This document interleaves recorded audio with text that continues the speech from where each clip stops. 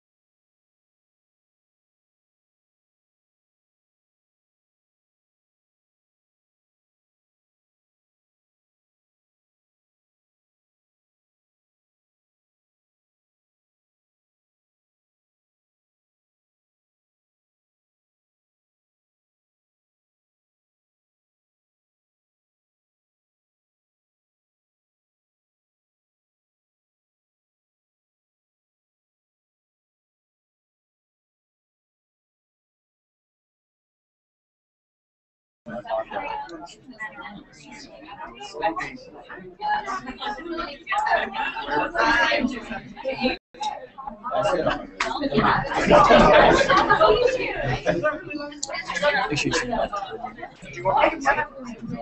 we got this podium mic on. This mic and that mic. Well, actually, I think No, I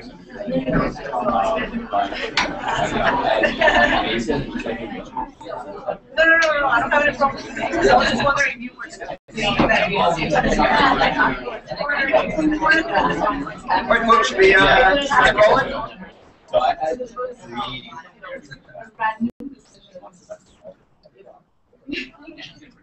All right, folks, we should probably get going here. But thanks all very much for coming out. I'm Chris Doten on the ICT team, and we're really excited to have our first Tech for Democracy book launch talk.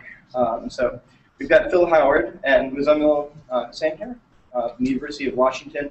Going to be sharing with us some of their insights on one of the most interesting questions that's been in the technology and democracy space over the last few years, which is precisely what is the role of digital communication, social media, and so on in the Arab Spring movements the past few years here.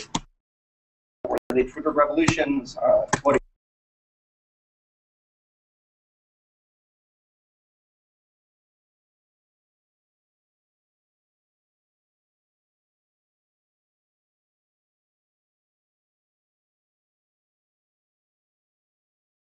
you to pick one up, and if you ask nicely, they'll inscribe it for you as well.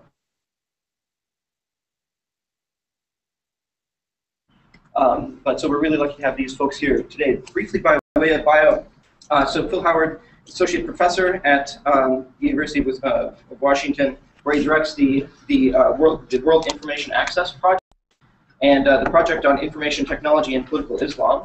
Previous author of Digital Origins of Dictatorship and Democracy.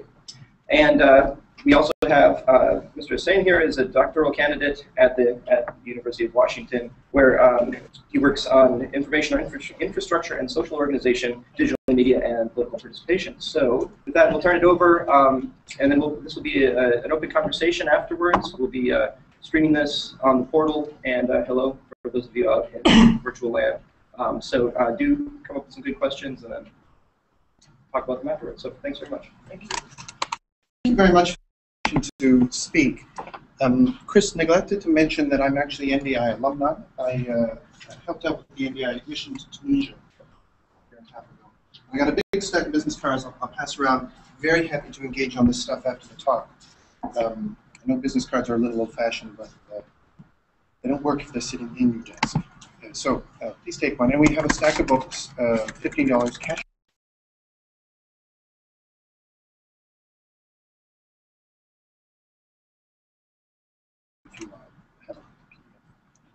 With typos.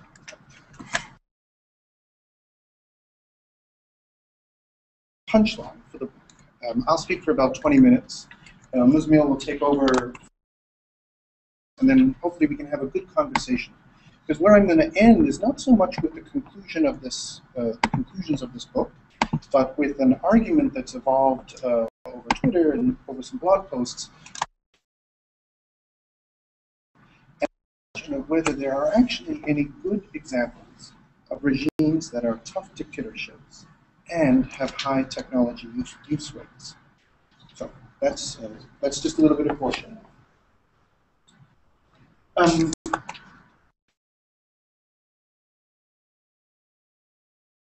By the U.S. Institutes of Peace, in part by the National Science Foundation, which issued a rapid grant. Sometimes they're slow-moving when it comes to research priorities, but they can be very fast with these rapid grants that actually also go out to NGOs or academics. Have a question that's significant for current events.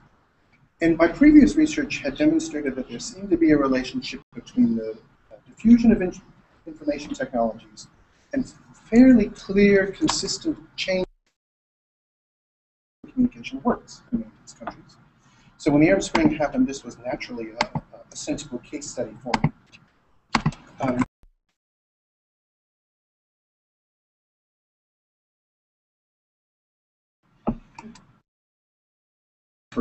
And what I'm going to argue is that the Arab Spring is a great example not only of how digital media played a key role in the ignition of social protests, right? So the storyline Muslim will give you is largely one about digital artifacts, right? Images of people who've been tormented by security services, abused, abandoned by the state, that actually cascaded across international boundaries and inspired several countries as a consequence. One of the best ways to trigger academic research is through lousy journalism.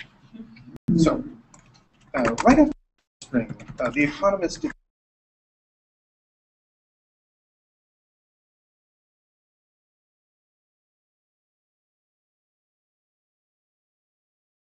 disparities within country, a democracy score, a GDP score, the size of the youth bulge,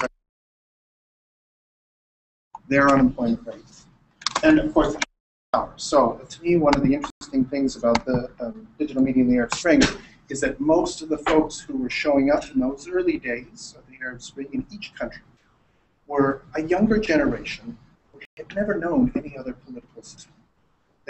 They had grown up with dictators who've been in charge ostensibly for 20, 30, or 40 years. But somewhere they learned about political alternatives.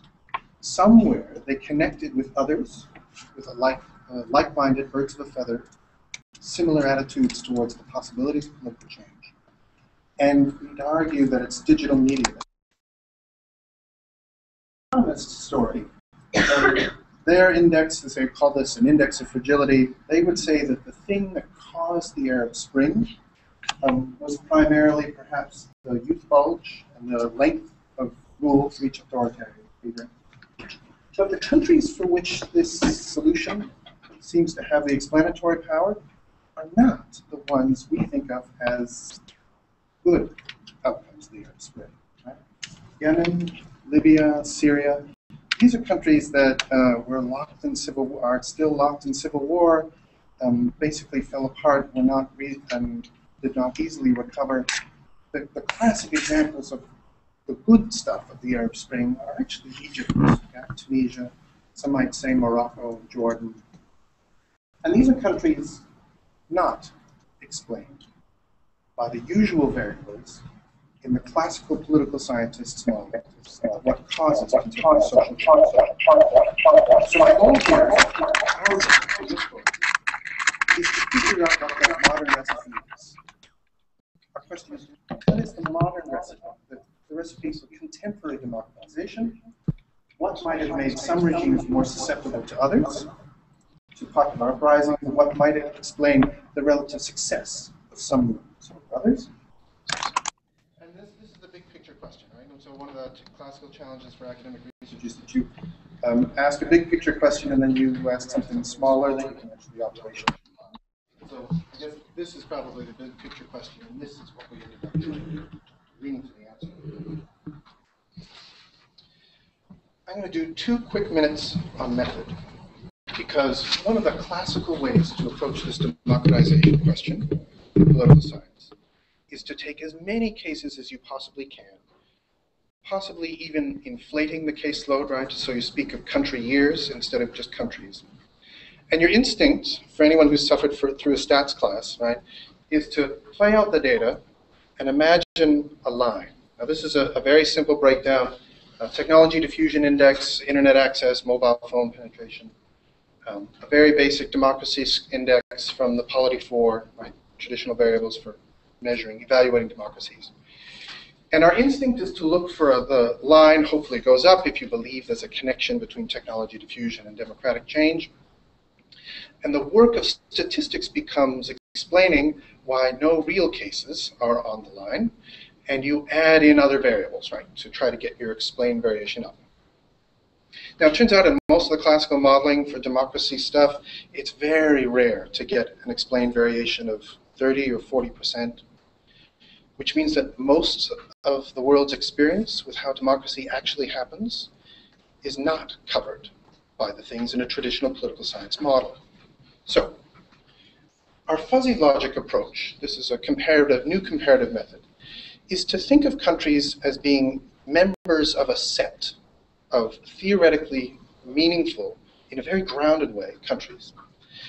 And in a sense, what we've done is a kind of meta-analysis, because we've taken all the work from country experts who said, yes, digital media made a really big difference to the way civil society organized this year. And we take all of those individual country reports, create our scales, create our gradations from that. Now, my experience is in Tajikistan, Azerbaijan, Tunisia, Egypt. Muzamil spent a significant amount of time in Egypt and Tunisia. So we don't have grounded experience in all of these countries. But we've relied on the experts who do have that experience. And this, in its simple down, most parsimonious way, is the solution set that we think has the best statement of the important causal ingredients for what happened in the Arab Spring. Now, the two most consistent variables that seem to explain the outcomes are the degree to which the population had access to digital media and the degree to which the rulers had access to fuel wealth, right? Basically to buy off elites, co-opt political leaders, opposition leaders, pay for the military. And using this just simple 2-by-2 matrix, we can actually splay out the countries into 3 sensible packages, right? The group of countries where the dictator was dead or gone after a year, the group of countries where the government had to make some fairly significant concessions to take protesters home, the group of countries where there was negligible impact, right, or the regime held held sway. And then the group of countries that had the nasty breakdown, right, where the military was involved, a severe human rights crackdown, and the state beat up protesters before they had much of an impact. Let me turn it now to Muzamil, who will say a little bit about the traditional arc that we think has come out of this interesting new pattern of how civil society groups organize. Thanks. Hello, good afternoon. It's a pleasure to be here. So I'm going to start off telling stories about the book, but also stories from the book itself. And we'll start off our first story from Tunis. So in Tunis, there's the main street where all the revolutionary protesters had gathered during the height of the movements. And right off of Habib Bourguiba, the main avenue, is an alley where there's a very popular cafe. It's colloquially referred to as Facebook Cafe. Happens to be where a lot of the activists congregate and hang out. And while I was there doing fieldwork, I found 2 interesting artifacts. 2 magazines, both Time magazine.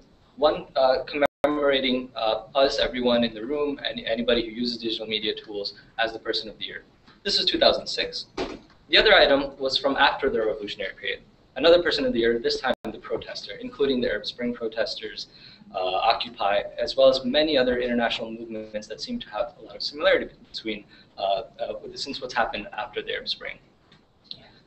So I wanted to take a look at behind the scenes, what's happened to the world in the big macro scale perspective in terms of global communication patterns.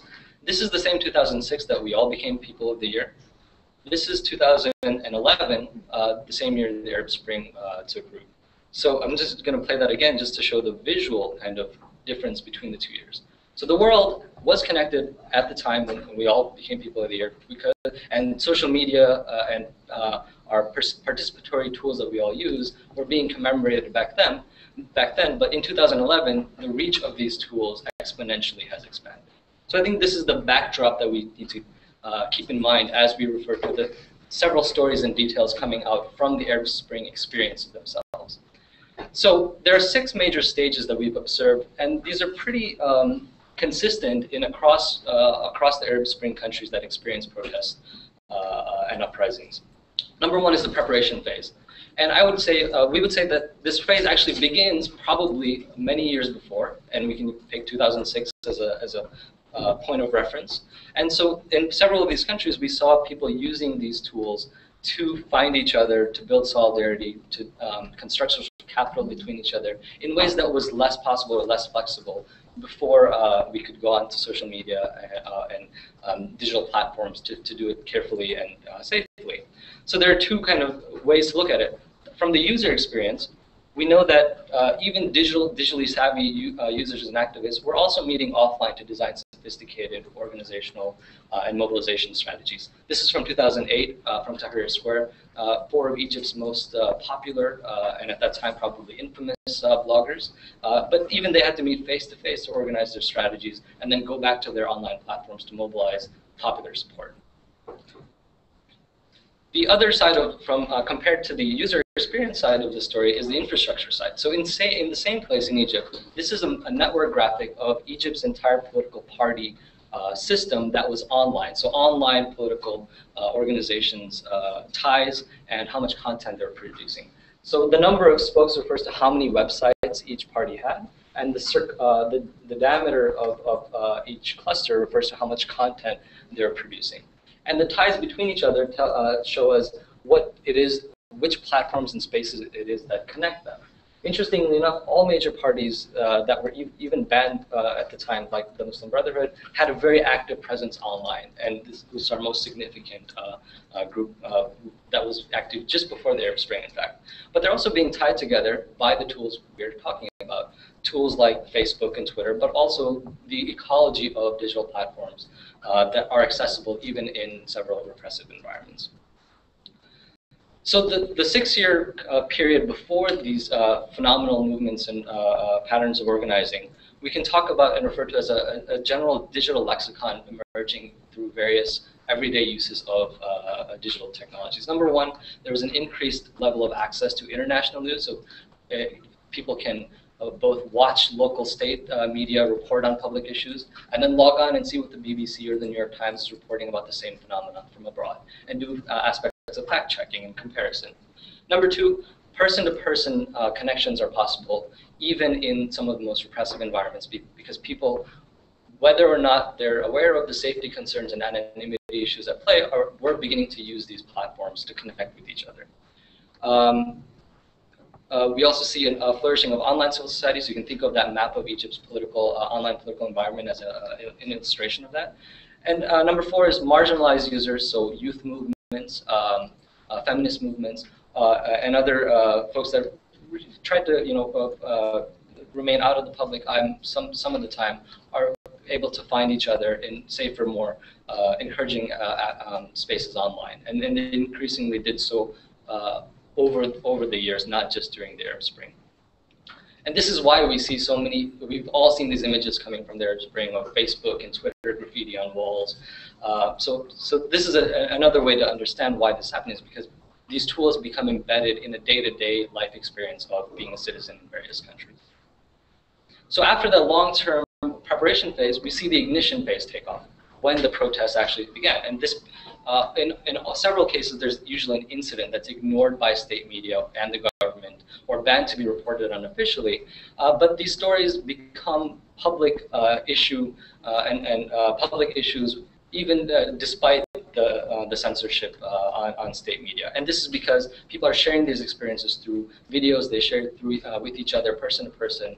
And what you find is that within a day sometimes, as happened in Tunis, virtually everyone in major cities knew about the self-immolation of Bouazizi before state media ever came to report on it. To illustrate the overlap of virtual spaces and physical environments, I picked out one of the tools that was deployed and tested out in Tahrir Square. This was a Turkish youth movement that created a platform for users from around the world to symbolically tweet in and tune in to Tahrir Square on a virtual map, as well as users from on the ground to tweet in and say, I'm actually here as well, and to build a collective voice and a recognition that global attention is being focused, as well as people are doing the hard work of turning out in the streets as well. So when I archived this item, there were already about 3,000 people. Doesn't sound like much, but in terms of the nodes that connect and bring in audiences from around the world, it does increase the reach quite a bit. So moving on from that, we have the third reoccurring phrase of the actual protest taking off on the streets. But what the interesting thing here is that people, the decisions that people make and what to take along with them when they turn out to the street. So what we see is mobile phones. Everybody's got a mobile phone. They're documenting their experiences, the abuses that are happening. But they're doing more than that. So these are not just haphazard practices of taking tools along to see what to do what we do on a daily basis, but also to design strategies to make use of that content in very strategic ways. So activists were doing DIY self-reporting, but also creating media centers to find more successful ways of having increasing their coverage internationally. And this directly connects to the fourth phase of pursuing and getting international buy-in. So bringing in the eyes and observations of human rights organizations, diaspora networks that exist especially for the Arab world in several Western democratic countries, but also in different parts of the world. And I'll illustrate this through pictures. So you have your DIY citizens, plugging in their mobile phones through lap posts to make sure that their recording devices are on and usable. They're in that moment also uploading this content to popular YouTube channels and other citizen media portals, which journalists are trolling to get the latest coverage from on the ground. So Al Jazeera did a lot more than that, it turns out, in this particular round of events. But so they were on the ground as well, but also curating content from social media and citizen reporting actively. And this was being live streamed, not just by Al Jazeera, but several broadcast networks. And you have this really interesting thing where within 24 hours, you have the users who are uploading that content watching from the ground as their reports are being shared around the world and rebroadcasted to them through cable television and broadcast networks that do have a lot more reach and sheer numbers. Fifth, we move on to a climax phase, where at this point, this is usually the first point where several authoritarian regimes finally decide to do something about the uses of digital media in the mobilization period. From the user side, you have regimes doing simple but effective things like just harassing, arresting, sometimes torturing users who were using technologies. This picture, actually, the picture on the left comes from Iran, 2009, but it foreshadows a lot of what we observed in the Arab Spring itself. This was a student dorm where the regime had broken in during the Green Revolution, destroyed these technologies that students were using to report and share their experiences. But on the right, you have the infrastructure side of the story as well. So moving fast forwarding to Egypt, we see the particular point at which, we can zoom in. You see the particular date on the 27th of January where the regime finally realizes it doesn't have a sophisticated way to manage its tools and technologies that consumers and citizens are using. So the only option they had at that point was to turn off the entire internet. The consequences of which are very illuminating. Number one, there are at least two things we can say about this.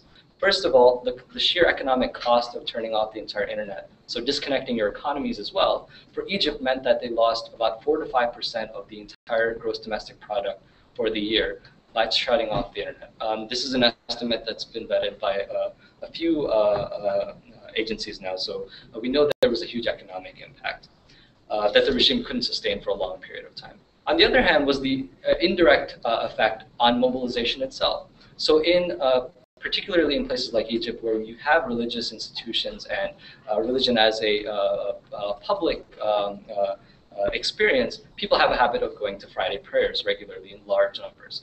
So when the regime cut off the internet, people turned to their pre-existing social networks and ways to find each other. So mobilization actually tended to peak when regimes shut off internet because people resorted to older ways of finding each other, so actually went to the street to find each other.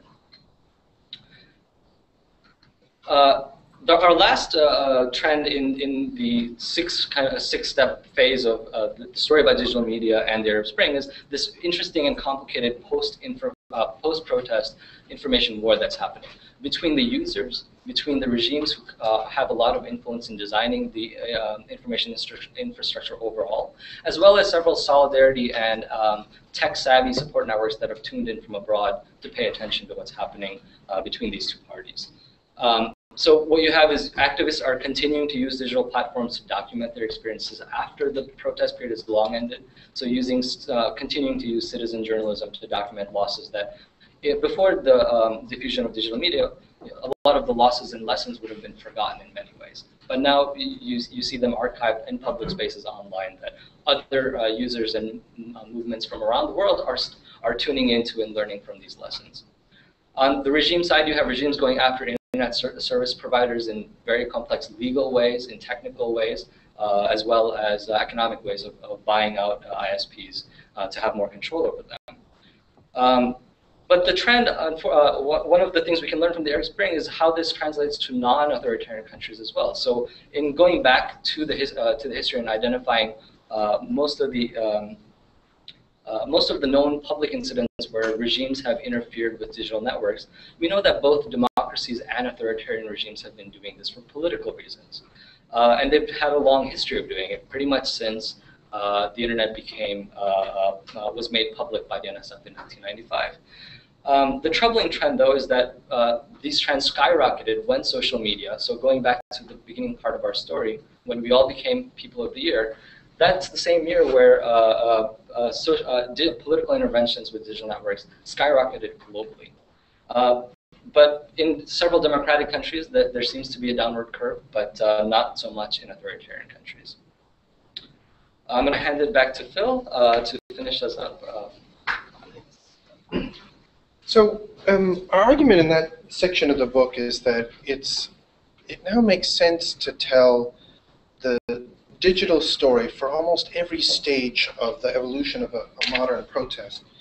And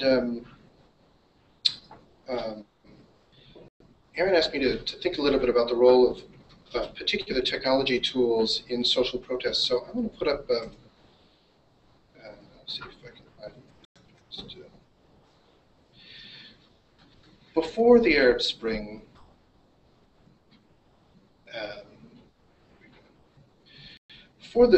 there were several interesting videos about that were among the best examples of investigative journalism in Tunisia.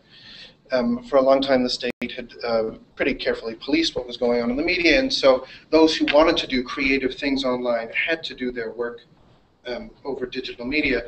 And one of the most high-impact, embarrassing videos coming from Tunisia was this fairly straightforward video made by a guy with awful music and Google Earth. I can turn the music up if you'd rather listen to it, but it's basically this guy with, so there are train spotters, right? There are also plane spotters who sit at the end of runways and take pictures of planes taking off and landing. He assembled the records of the Tunisian presidential plane with the flight pattern as reported by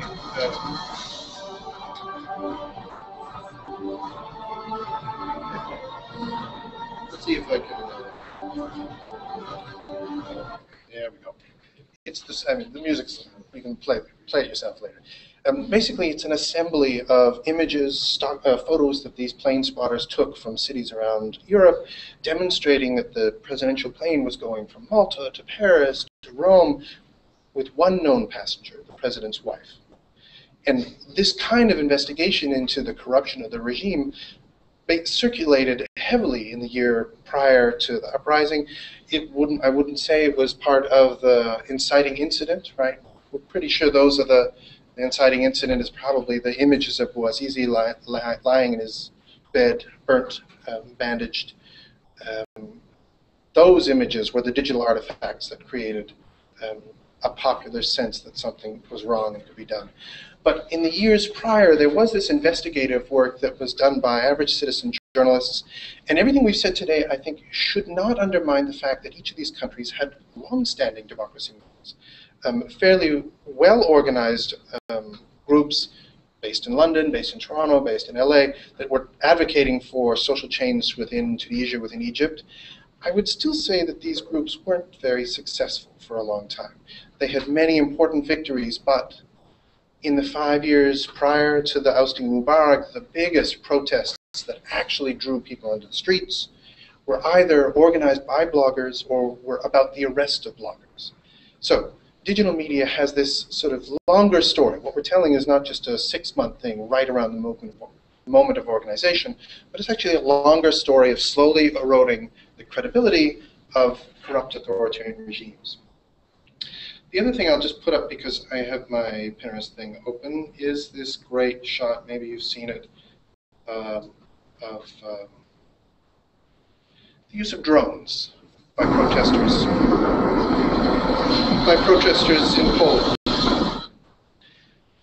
So one of the things we argue in the book is that it's a mistake to peg any modern theory of democratic change to a particular technology. You won't catch us talking about Twitter revolutions or Facebook revolutions because it's very difficult to say such and such a software package caused social change. We wouldn't go there. But we would say there's a consistent pattern of democracy advocates and civil society leaders using digital media in creative ways that almost always seems to catch regimes off guard. That is, it's civil society that tends to be creative and desperate, not authoritarian regimes. They tend to be responsive and reactionary, and sometimes they react quickly, but it's usually a few weeks before they figure out what's going on. And this is not a talk about drones, but everything's about drones these days, so you could go there in Q&A.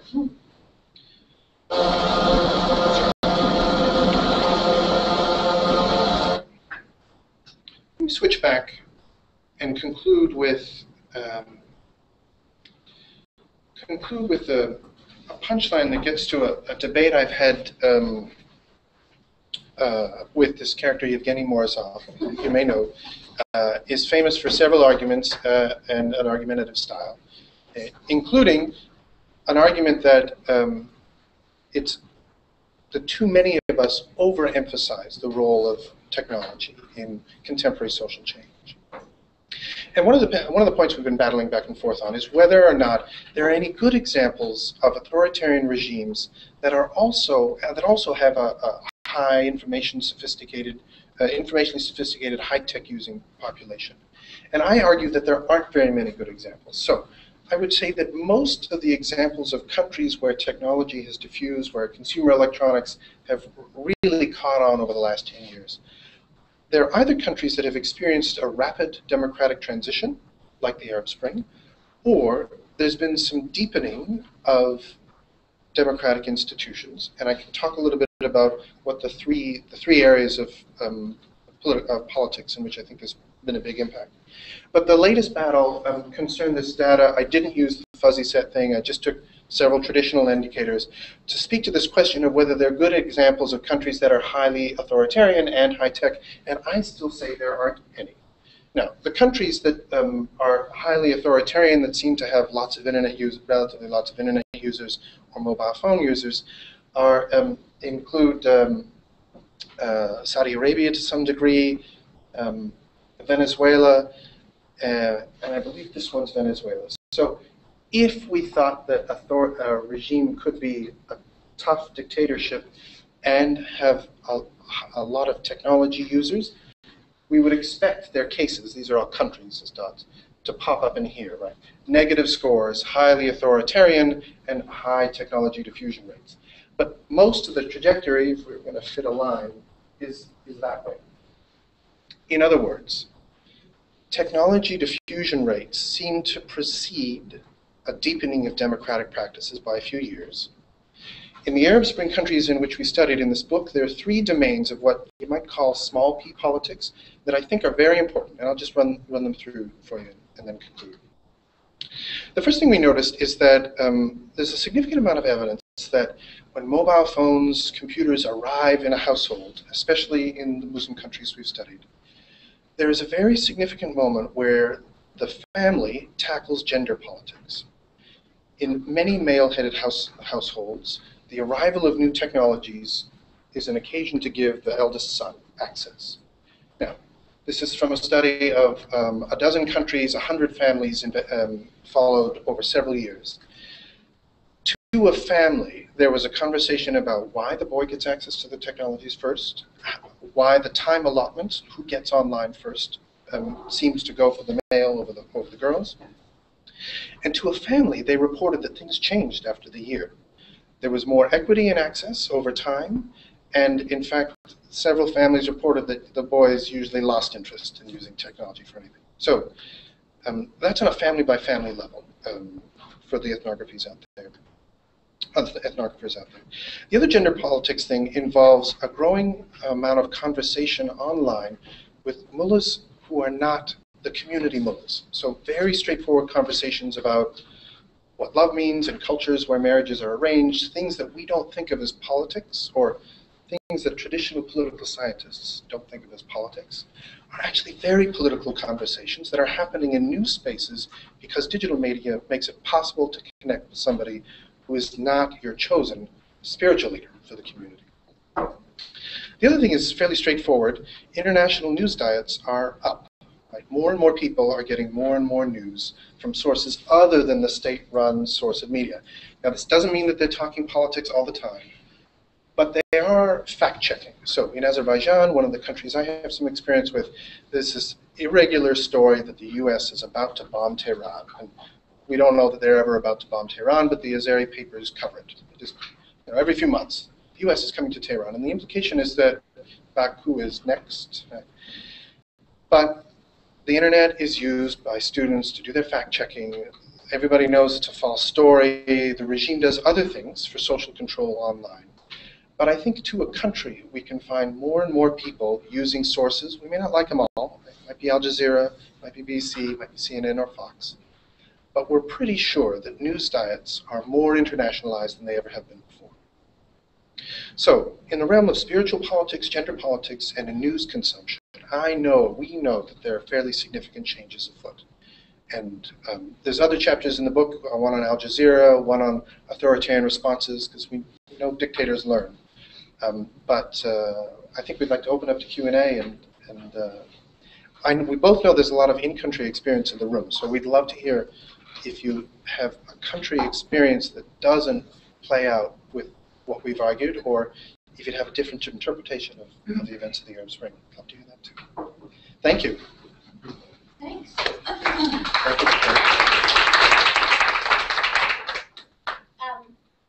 Let me open it up. But thank you both for coming. First of all, I'm sorry I was late.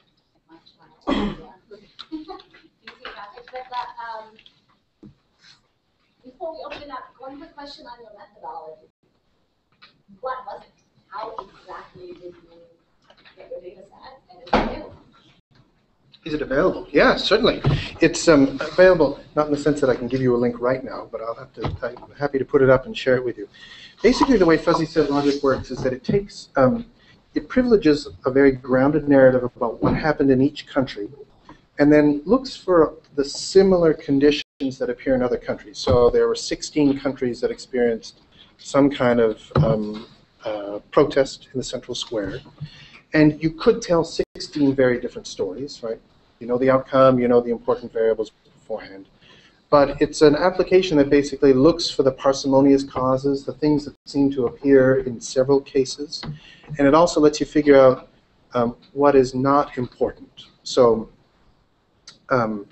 if there was a particular technology or a way of accessing the internet that wasn't relevant, the software spits out those causes as well. It lets you speak to what we call necessary and sufficient causal conditions. And one of the reasons I like it is that it lets us talk with confidence about causality.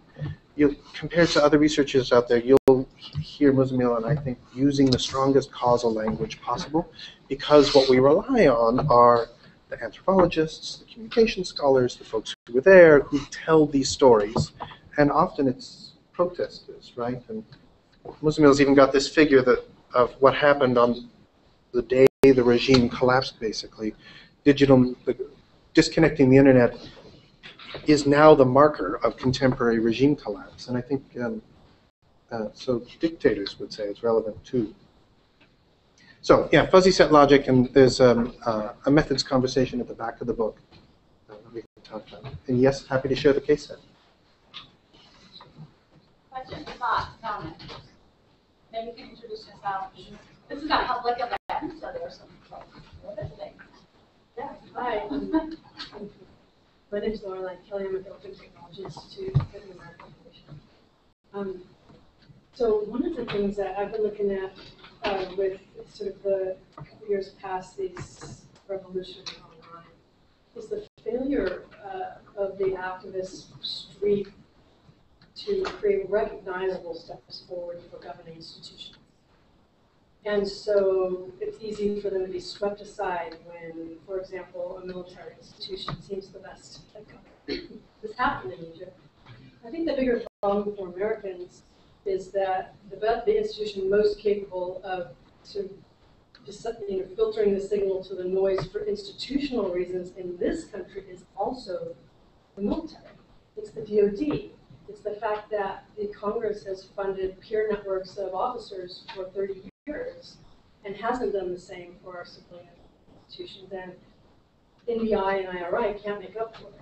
We haven't made up for it. And this is a fundamental problem for us right now because we contradict this idea of small d democracy because the people most capable of governing end up in uniform. And I don't know if you've run into this, but at the end of the day, unless we deal with this problem of legitimacy and trust in institutions, somehow all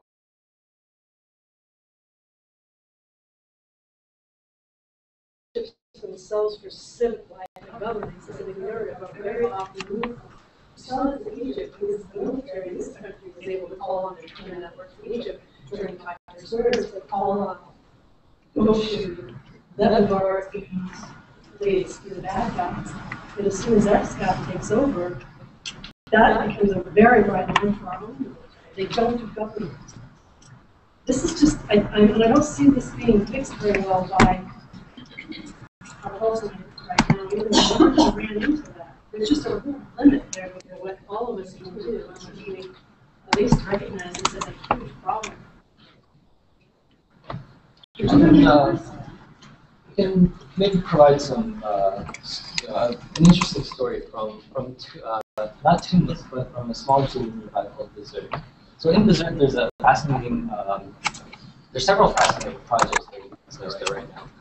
It's a city that attracts a lot of young students who usually train in engineering, computer science backgrounds. Because there are several science and engineering universities in the area. And when I was there in July, just recently, there was a large meeting happening with several regional activists, so hackers with several of them with a civic ethos, that were creating projects to bring transparency to city-level government. So the problems we're talking about are macro level, but they're so they have so many person-to-person kind of dynamics as well, just the narrative you explained. But I think with taking an infrastructural approach to digital media, not just an application approach, is a key move that we should make as observers and also as practitioners, because this story from Desert is a story of bringing governmental transparency by quantifying and digitally portraying a city-level budget criteria. So that transparency exposes several kind of corrupt practices of where the funds are going, what they're being used for. And this is being done by 22-year-old, 25-year-old college graduates without jobs, but who have a lot of public-level complaints and issues they care about. So, so digital media seems to also have a governance-level impact, maybe not at the national level as much as we want to see happen, but certainly at city levels and more local-level governance. I mean, I actually hosted a 3-day shindig big event with about 100 people in Silicon Valley on the same topic, on this issue of how do we support institutions in a tech-empowered world, right? There is a citizenry that has voice, and there are institutions, governing institutions from local to national that haven't quite figured out how to respond, how to react to that. So I think it's an ongoing conversation. I think it's starting to come to the surface of, certainly there were a number of ministers there who are grappling with this very thing, because they're realizing that their very own institutions are becoming unable to deal with the demands, the onslaught of activity that's happening with the citizenry that has social media at its fingertips, mobile phones, whatever. And it's demanding better services, better governance, accountability, transparency. And it might be still in the lead, but it's starting to broaden and impact. And so I think we're going to see it just come to the forefront. Governance that one at NYU is dealing with. So I just spent 2 days at NYU, and this was a huge piece of what does that engagement look like. And the big themes are we have to start distinguishing between, you saw this actually after Boston too. When does the wisdom of the crowd become the massive identity or of the mob, which happened on Reddit? like this real need to distinguish crowdsourcing from curation, filtering, sorting, reputation, credibility. I guess what I worry about most is the fact that in many places, you saw this again, I thought reflected in Boston, is the governing institutions with the most trust and credibility are again in uniform. That presents huge problems for a democracy. You and Afghanistan should get together. Yeah, You'll I mean, make quite the pair. I think you're right. You're absolutely right that the citizen networks that showed up in those first few days of the Arab Spring, the networks didn't become political parties, and I think that's what's happened. So most of our story makes sense for that time right around the spring. But it's pretty clear that there's a lot of people need to learn how to make that transition from building a powerful social network to building organized political movement. And I just pulled this back to this graphic from Roosevelt. One of the points Roosevelt was making. This is an image of all the Egyptian key political websites, and the thing that connects them, you may barely be able to see it, but the thing that connects them is Western information infrastructure. So there are surprisingly few linkages across political parties. The political parties weren't referring to each other's content, they weren't engaging, they weren't cross-posting, they weren't sharing, they weren't even linking to other Egyptian news sources. They were going through WordPress, CNN, Flickr, Facebook, BBC, and Yahoo. Those were the nodes mediating the flow of content in Egypt. So Western infrastructure is still providing a significant amount of support, I think, for civil society. And there are plenty of countries other than Egypt where I would say civic life is highly constrained on the street, but in bloom online, and despite the large military. I'm not so sure about the military in this country. I think there is a lot of good social capital in the military, but there are other researchers who would say that the military isn't getting as much good new social capital as it used to from its new recruits. So the U.S. question is harder to actually talk to. Lila, given that you guys work with political parties and Yeah. I was in Egypt during the Arab Spring,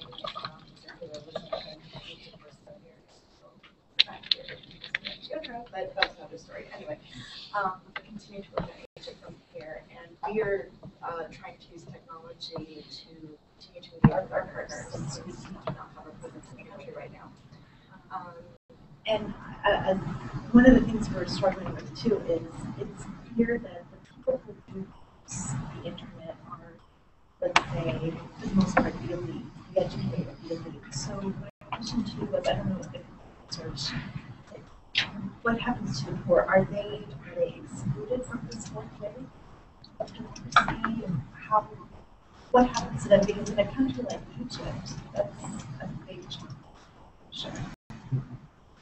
So what are the ways to reach out to the activists? So if I try and sure. So the traditional way of talking about revolutions is to rely on this recipe that we've basically known about since the French Revolution. The traditional recipe is that disaffected urban intellectuals leave a capital city, they go to the countryside and radicalize the peasants, and they come back and they take over the government and form a new government. And that's sort of the parsimonious recipe that's supposed to explain all revolutions, according to traditional political science. And I would say that works right up until about the Zapatistas, right? Where a movement figured out how to use digital media in very creative ways to get its agenda into the international stage. Now, in most of the countries we've studied, the bulk of the population isn't online. But the key thing that's supposed to happen to make a government collapse is elite defection. So those elites are actually really important, right? Because it's when they decide that the dictator is no longer worth backing, that's when the country actually falls apart. So I would say that the benefits of having digital access to the internet may not be felt through much of Egypt, but the core 5–10%, who are mostly wealthy elites anyway, are in a sense also opinion leaders.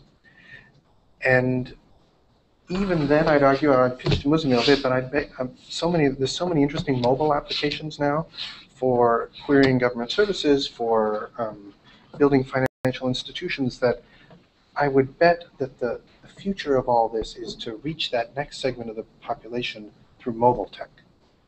That would be my guess. I think mobile is a major point. One of the points we raise in the book itself is also this question of access. How many folks in a given society have access to several of the phenomena and spaces we're talking about? The answer is usually, as Phil suggested, not a majority in many countries. But one of the points we take a look at carefully is the cost associated with access to digital media, either through mobile phones or even computer networks through public access points like internet cafes. And over the past 10 to 15 years, the amount of daily wages that are required to get access for an hour in a given city like Cairo have dropped radically now in 2012. I forget, do you remember exactly what the statistic was? It was like X dollars per day, per hour versus, we can't remember, but it's in the book there. But these costs are dropping rapidly as well. I mean, it's usually a trend from the technology development perspective as well, that the costs of producing certain hardwares keep dropping year to year. So although most people, there are big segments of societies that are not connected, the reach, especially in urban areas with folks who have education but can't apply because economic decisions aren't made properly or appropriately, the reach is exploding in that particular sector. So in that case, I think digital media does have a maximizing potential from that angle. Guys, so your democracy graph just landed on Andrew Sullivan's pitch. Great. As of 3:41 today. Great. You pulled some strings? Thank you.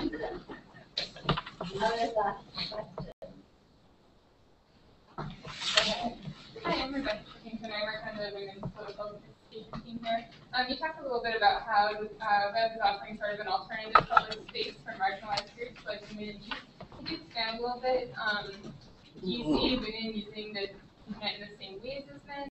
Is it overcoming barriers that physical public space has, reproducing those barriers?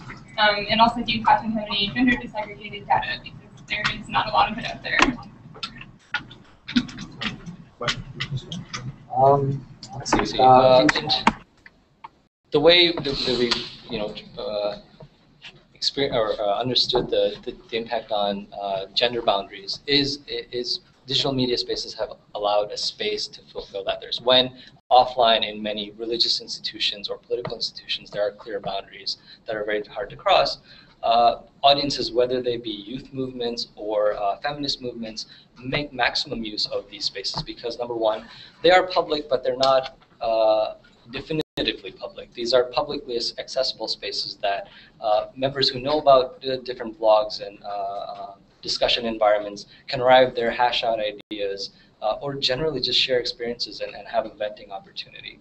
So digital media in the long term has provided spaces to cultivate linkages, test out strategies, just generally build social capital. Things we see happening even in advanced economic systems like here in the US or in Europe. You can think about examples like if you can imagine what it'd be like to be a gay student or something in a small village in rural US. I would say that kind of experience, having digital access to find like-minded individuals across defeating kind of regional boundaries. What we see in that example is the same thing that's happening with gender movements and youth movements in other developing countries. Mm-hmm. Yeah, you're right. There's not a lot of research on it, and I'd be happy to carve out the paragraphs and citations I know about, because most of the research that is out there is a single country case study or very deep reports from particular communities or community groups that have used digital media in creative ways. And there are a growing number of initiatives that just seem to catch authorities off guard, and they tend to be they tend to be initiatives that come from young women who have the tech savvy to actually collect pictures of police who are being abusive and put them up on a website. It's simply that act of documenting, I think the organizers would say is part of the way of processing police harassment in Egypt for the victims. There's not a lot of systematic evidence, but one of the things, if I could just go macro for a little bit, many of you will know these cultures better than I, but some of the cultures in the Gulf are tea cultures, in the sense that a lot of the political discourse, the political decision-making happens with men over tea in a specific room. And it may also be that the wives are meeting in the kitchen and also having tea and talking politics, but we're seeing more and more movements like the driving mobilizations to drive in Saudi Arabia that seem to arise out of networks of women who are talking politics but not over tea through one of the traditional ceremonies that an emir would prescribe for. So to me, that's what's interesting, hopeful about all of this work. But yeah, I'm happy to share the little research I know about. Specific to sadly, there isn't sort of cross-country in the eye, it's a real in the eye to actually build out a research department.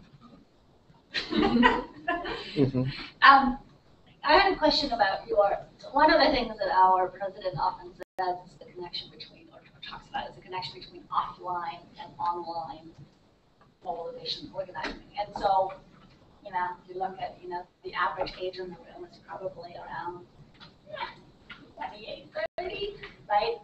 And for me too, that distinction doesn't necessarily exist in that same sense. So yes, social media can be used to mobilize people on the streets, but it's a very fluid, so for actual protest organizing, it's a useful tool, which is there you have a distinct sort of online versus offline delineation, right? You go from the screen to the street.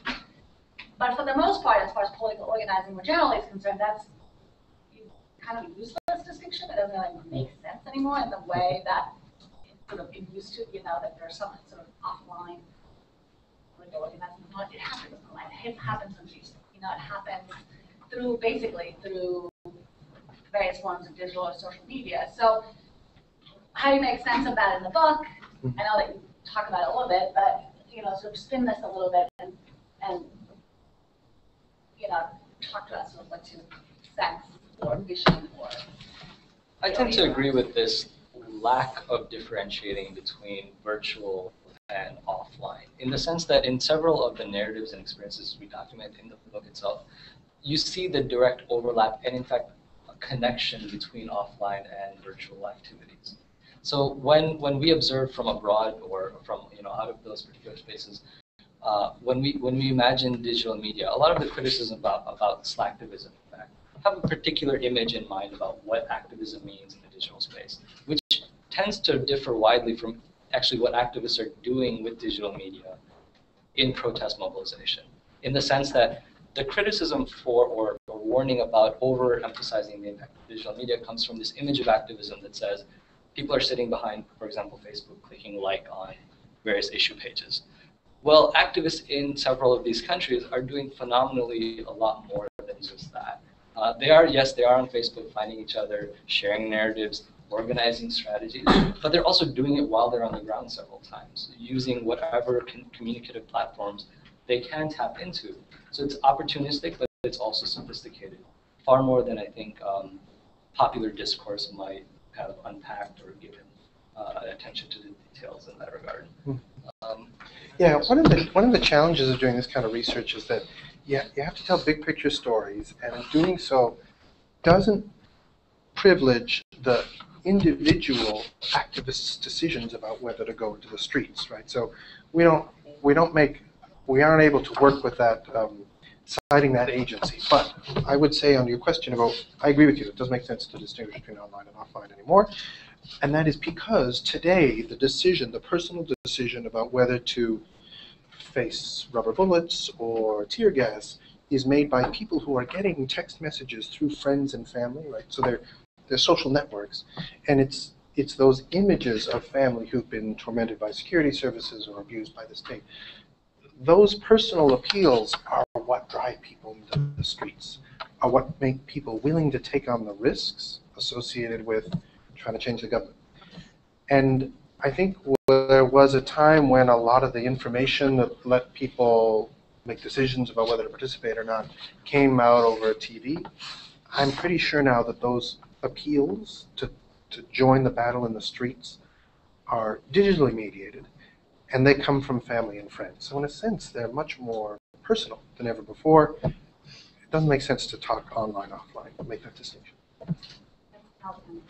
The other question that I had pertains to the fact that essentially the public square is now Facebook. Facebook is a corporate entity, right? And we see this actually Azerbaijan, and I'm looking at you because you work on it. So there's two questions, or two sort of related aspects to it. One of it is, okay, so the public square is really public, it's private, right?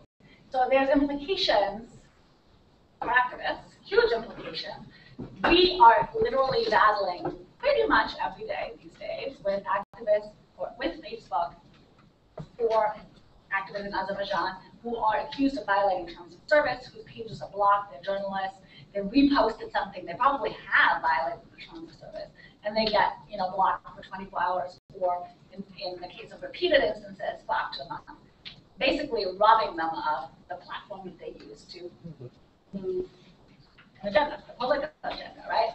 So nothing we can do about it, literally, with human sort of blatant hacking and security forces accessing Facebook pages, right? Facebook can actually do something about it.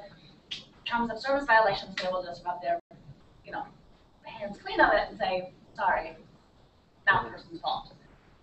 However, government holds are routinely sort of pointing that out to Facebook and reporting them for spam, for terms of service violations, and other kinds, copyright violations mainly.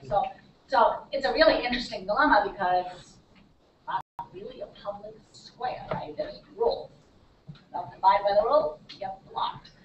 So how do we deal with the fact that the internet, the public-grade internet, really is Twitter and Facebook and other private social networks? And then from a research perspective, particularly Facebook, basically a black box, right? You can do social network analysis, you don't really have access to data, you can't understand even sort of leadership structures. And you can with public pages, but not really, because lots of stuff happens through private groups of messages. So right, you don't observe in the same way that you can in a public square. How do you deal with that from a research perspective? So there's the activists, are screwed, and the researchers that deal with corporate entities that are very unwilling to reveal any of their data. I can maybe go the other way. I'll start with the research perspective, or the experience of doing research with analytics data, which is held in private spaces. So it is increasingly difficult to get those. There's a little bit of an academic movement, at least in Europe and the US, trying to address this, trying to create a visible discussion and a deep discussion about the fact that most social experiences are now happening in private spaces, so we need new protocols and access. I don't know where sort of it's going to go, but the Association for Internet Research has vocally articulated these issues quite a bit. So we're just now beginning to realize and vocally kind of pursue these things from a research and theoretical point of view. Are you meeting with Facebook with Oh. No, we found, I personally haven't found Facebook particularly welcoming, but the Google Public Policy team has been a little bit more responsive and seems to be open to sharing data about at least the intervention requests that come in from the states. And I think YouTube went through this phase, right, where they had the policy, no gore and no hanky-panky on its channels, but they eventually realized they needed an editing team to look at the content coming out of Egypt and Tunisia because it was clearly gory, but there was a public service aspect, right, just having the content up there. So YouTube went through this situation where they discovered that they have a political role, and I've actually become a fan of the Global Network Initiative, and I think Facebook needs to be taught. It's hard to imagine how to force them to allow activists to use pseudonyms or to stop being so responsive to dictators. But they're sort of they're the next major company that needs to be socialized about the value of protecting the identity of democracy advocates overseas. I think because we are talking about private spaces, maybe a language to begin with is responsibility to consumers. If we imagine these users, if we're not ready to imagine them as citizens making use of public space, we can at least start with responsibilities to the safety of users and consumers in that sense.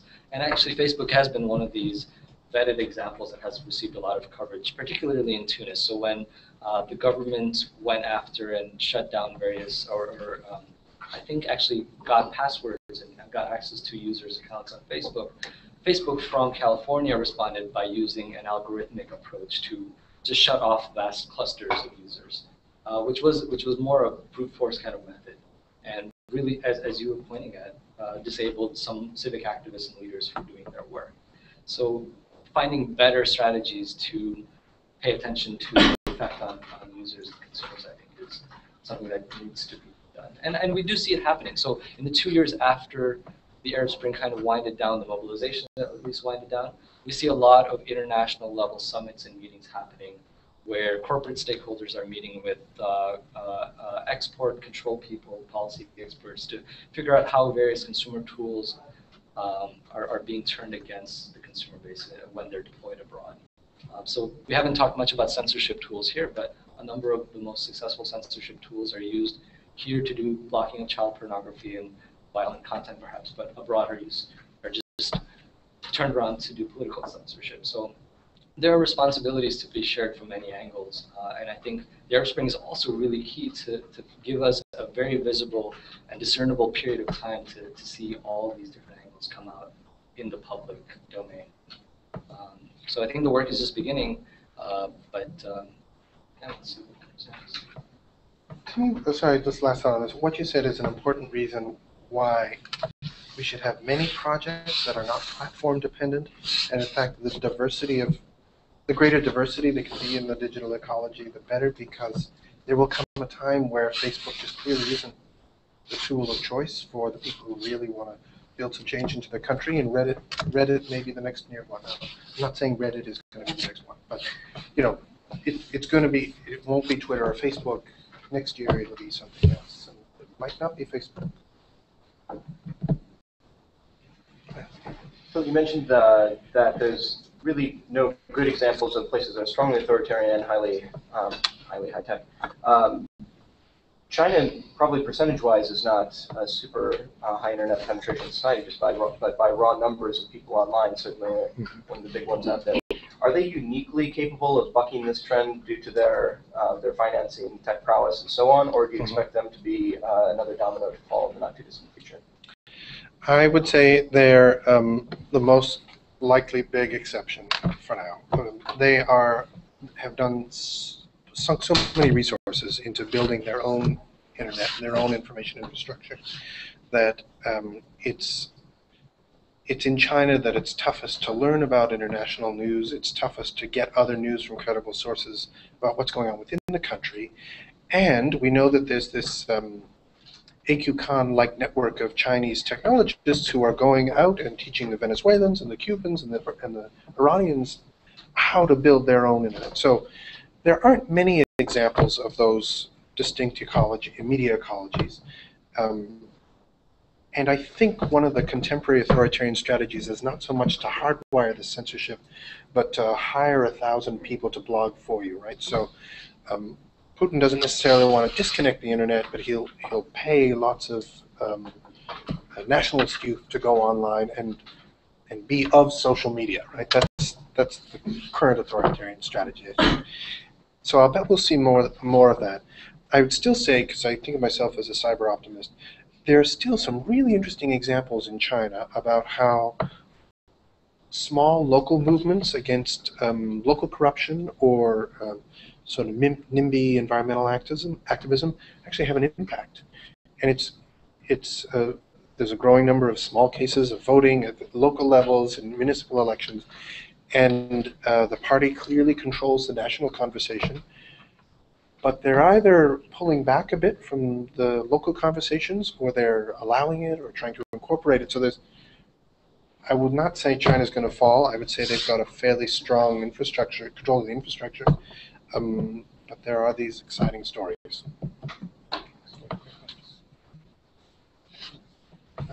Just to your point, I've studied women in politics a long time. It seems to me we're at a point where we need to figure out ways through technology to allow people to be influential without being physically present. And that's one of the beautiful gifts that she does for you. Because women have been so involved in taking the risks of the narrative creation and being on the streets, even if getting swept aside or being marginalized. And I'm wondering, in your research, did you find, like, I'm going to make up a term, but a specific sort of citizen journalist role for people who might be sort of super micro-validators, where they are really esoteric about something in the next stage, like on the criminal justice system, or the community policing that's being set up, like these more democratically accountable functions of institutions. That sort of seems to be what the layer that's missing here, and that you know that there are people who could perform these fact-checking, like the people sitting at the airport taking pictures of the planes. There's versions of that for criminal justice, where we're seeing a lot of the stuff stops being sexy because then it becomes pure bureaucracy and setting up systems that we have to figure out a curriculum basically. And women, I think, have a really important role here. How do you create public processes of accountability over things like security sector reform, which only people in Washington, D.C. knows what this means, right? It's police and courts and prisons, and it's the layer that makes a functioning democracy work over the long term. But that, to me, is like the next step for where women, especially, need to go, because they can have permission to be in places sometimes around institutions where they can't be, they're just culturally not allowed. Or, and I don't know, are you seeing that sort of highly evolved role of a citizen journalist attached to institutional evolution happen? Because that is something that I feel like Americans actually are very good at this kind of stuff, but we can't be present anymore in a lot of places. Everybody's really mad at us for lots of legitimate reasons. That might be something that even like the NDIs and the IRIs would start figuring out what helpful role, what fact-checking, what institutional memory is going missing right now. It's like if we don't figure out these little steps, the big bludgeon institutions will come back, because they ain't gonna give up easily. And then if you make them mad, I mean, it's like, like legislatures are another huge black hole on social media. It's actually, how do we use that? That's our bread and butter.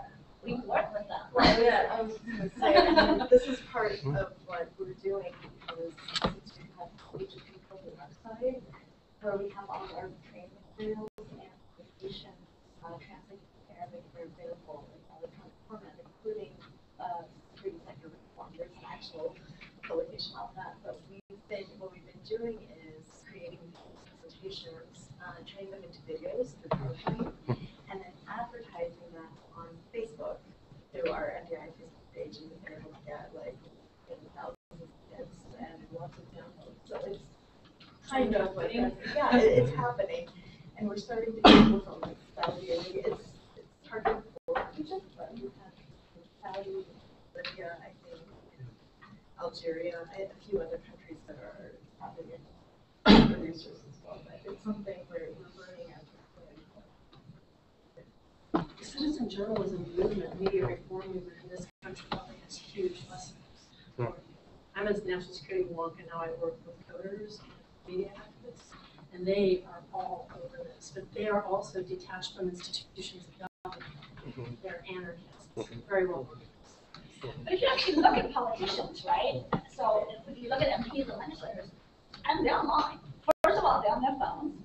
Then they are definitely on Facebook. So if you are a legislator in Uganda or Liberia or you name it, right?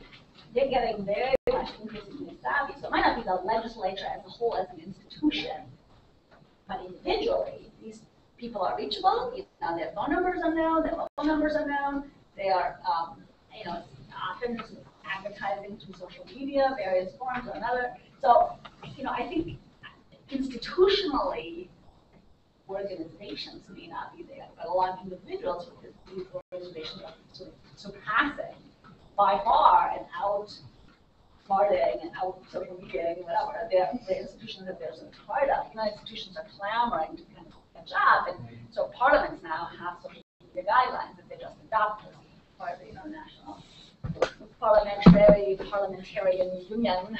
So, you know, they're sort of trying to come up with their own sort of guidelines there. But, you know, does this translate into stronger democratic institutions? Like, that's our big question, right? Does it translate into better democracy? I think No, maybe, right? I think if you observe, I mean, in whichever different countries people in this room are invested in working on projects right now, I would be curious to know about institutions that you see adopting technologies as part of their organizational work. It may not happen a lot, but those moments and those cases are really important because when technologies get embedded into a social system, they have an impact on the social system. So if there's an institution that's doing that already, to me, that tends to indicate an institution that's ready or flirting with the idea of evolving a little bit. And I will actually point to the Muslim Brotherhood as an example of this. Long before the Arab Spring happened, I observed many of the best uses of citizen journalism and do-it-yourself newspapers and blogs popping up, coming from the Muslim Brotherhood, which was at that time banned and not, was under severe constraints in Egypt. So it's interesting that this example of the Muslim Brotherhood and Islamization of the Arab Spring are concerns that people are considering, but at the same time, we shouldn't lose sight of these perhaps fleeting moments of institutional involvement, which are part of generational shifts as well. So usually, if there's an institution that's ready to adopt a whole slew of practices associated with technologies, there may be a high chance that there's also a generational shift that thinks differently, has different kind of ideological goals as well. So just that intersection is a key opportunity, even if it doesn't stay for the long term. Sorry? Next one. Sorry, that's the next We'll one. be all over that one. So I think one of the assumptions in our work is that the ideal democracy, and I hope we can leave with our heads on our bodies, the ideal democracy might not be the United States. Right?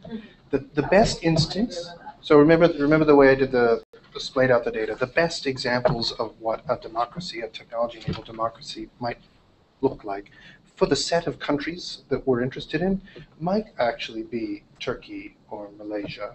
And there's different attributes to those democracies we might not like, but rather than setting our comparison points as being Canada, Australia, or the United States, we set them as being regionally, culturally relative. And I would bet that information technologies will allow more countries to figure out what there's this phrase democracy with adjectives. So every democracy is a something democracy. So every country will be able to, I think, use digital media to figure out what their cultural variants for democratic institutions will be, and it might mean that they're very responsive security services, but are blind on finance and justice. Or, there would be a lot of variations within that. I would say that for the set of countries we've studied, there are two things that digital media have done relative on this point of institution building, and that is that digital media has allowed a lot more gossip, of course, and scandal, but also whistleblowing. Right? So whistleblowing is an important part of building in some kind of transparency, and we don't know, there's no, as far as I know, gender-balanced research on who's doing the whistleblowing, but we know whistleblowing is relevant. We also know that when states collapse, people use digital media to fill in the gaps, to build their own institutions, even if they're just temporary, and even if it's only part of the state that collapses. So, for example, the banking system in Kenya doesn't serve a lot of the poor, and so there are these local scripts that are essentially digital scripts, trade in mobile phone minutes, that are basically forming this small economy through M-Pesa that doesn't rival the banking sector, but it does dominate banking for the urban poor. In the Philippines, the justice system is awful, and they regularly convict drug dealers without putting them in jail.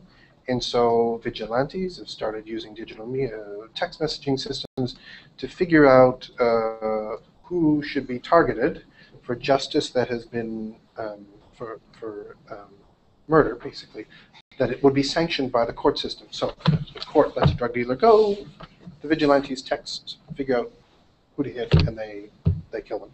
So sometimes we speak of governance goods, right? The government is supposed to provide many goods. If the state can't provide and support financial institutions that let people save money and barter, people may use mobile phones to fill in the gap. If the justice system can't actually convict somebody and put them in jail, yeah. So these aren't great examples, but they're interesting. Yeah. My name is Thomas. I work with our Azerbaijan and Armenian programs. Azerbaijan is a really interesting case. The tech tools, I almost want the country in closer to high authoritarian, high technology use, although I don't know the variables. One thing I've been thinking about is kind of the government, as we see, is really, they look to the Arab Spring as something they're really afraid of. And one of the claims they made against NDI is that we were trying to foment a Facebook revolution and that we were there to do just that via social media. So it seems like they're not only concerned, but they've also adapted their own techniques as such, right? They're using their abilities to look on Twitter or Facebook to incriminate people, to locate activists that they want to bring in for questioning. So my thing that I've been thinking about is, if governments are changing as such because they know that this social media trend is something that's inevitable, how can activists or people that we help adapt to the adapting?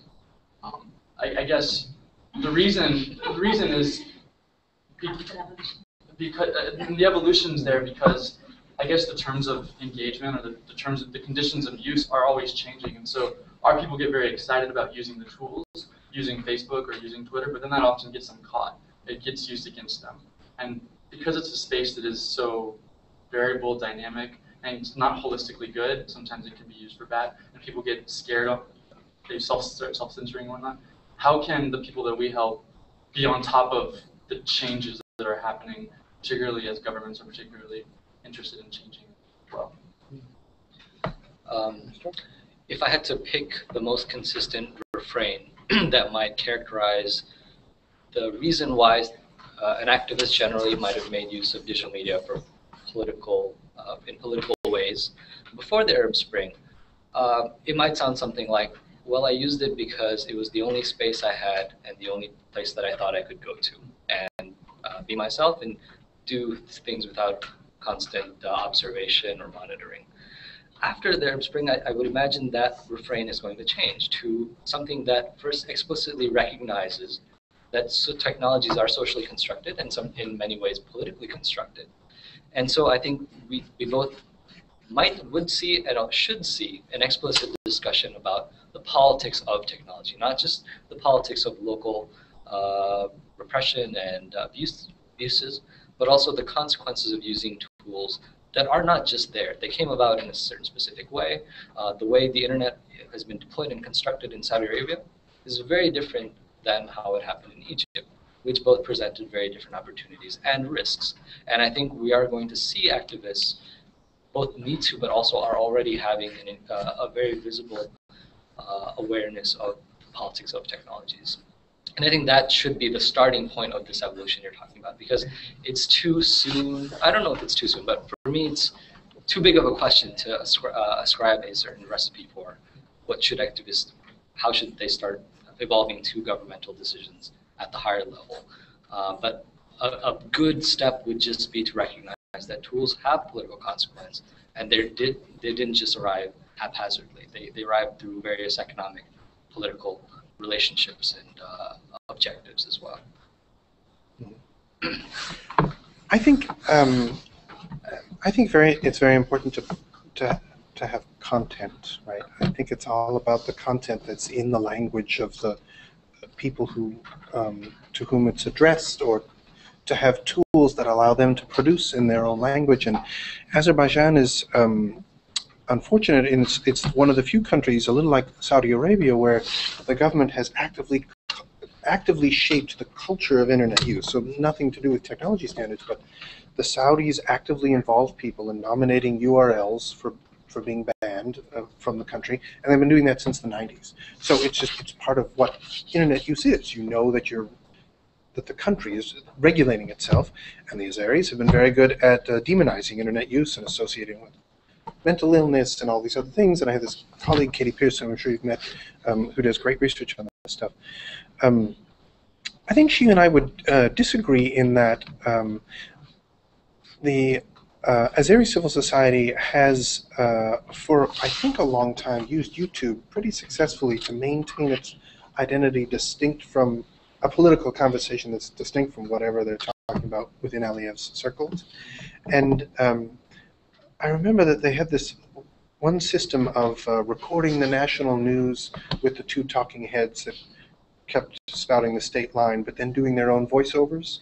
Yeah, telling their own stories of national news, putting this on YouTube and calling that the national news for Azeris overseas. And so it's hard to, I mean, I can't think off the cuff of what a specific Azerbaijan program should look like, but I would imagine that either creating the content or giving the tools to let people create content, again, mobile technologies, is probably the way to design a program. The other thing I said, I think we talked a little bit about Facebook earlier.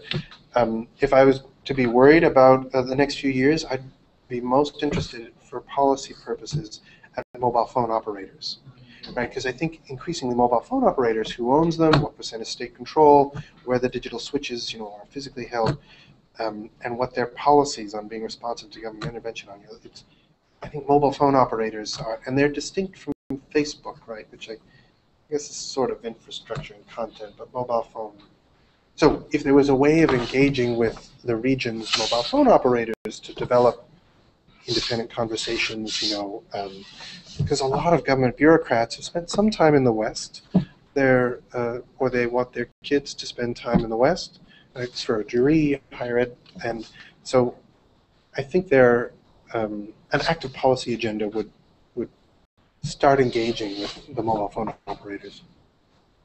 You're hopeful for the industry dialogue and the GNI. The GNI is the Global Network Initiative that NBI is considering becoming a member of. It's essentially a coalition of large corporate players from Google to Yahoo to Twitter. Facebook is an observer. Based in Washington, D.C., and a bunch of civil society organizations, whereas the organizations, the companies that are members of GNI promise to adhere to a set of human rights principles. They promise to be audited according to a set of principles. And the industry dialogue is a similar group of mobile operators that came together under the leadership of a Swedish operator, got into big trouble in Belarus? Belarus, yeah, and a bunch of other And places Syria as actually. well. Yeah, TeliaSonera was exposed in a variety of different ways, so they're now adopting the human rights agenda. Anyway, it's a group of the mobile operators that are talking about similar human rights principles that are now sort of under the auspices of the GNI, the leadership here, Susan Morgan. So, first time really that mobile operators have come to the table to talk about human rights in any kind of context, very generally and very carefully. But Right, so she's managed to sign up some European telcos to have that conversation, and I think in the absence of it, I'm a fan, and that's partly because there is no other central place for those kinds of conversations. They are supposed to be in camera, right? So they talk more amongst themselves about the requests they get from governments than issue public reports about the intervention requests. But it's really important to have those conversations because because companies otherwise don't do anything or they process things themselves. And I'd rather have some shared collective conversation, even if it's a voluntary association. In my fantasy world, this country would have a privacy commissioner, but that's unlikely. So in my fantasy world, there would also be some public policy oversight but I'm Canadian, so I'm not afraid of public policy oversight. Right? But I think the instinct in this country is to not ask the government to stand in, The instinct is to let this industry self-regulate, and this seems to be a good faith effort at self-regulation. We'll see. Hopefully they won't have too many tests and then fail. We should talk because we actually did an inventory of telco ownership structures, and it is probably the hardest. It's very difficult research to do. Ever. Yeah. It's virtually impossible. They don't like reporting on who owns them. Yeah, really it's hard. very difficult. Anyway, thank you so much. Thank you for coming. Very much. Thank you.